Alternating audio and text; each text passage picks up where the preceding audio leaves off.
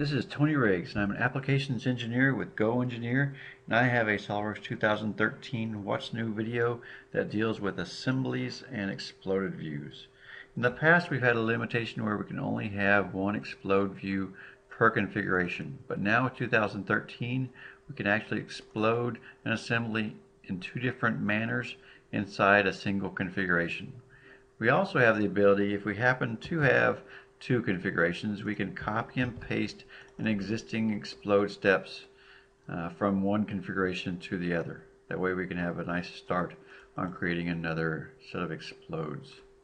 Another nice thing that we can do with assemblies is if we happen to have a sub-assembly and try to come in and delete a component inside that sub-assembly.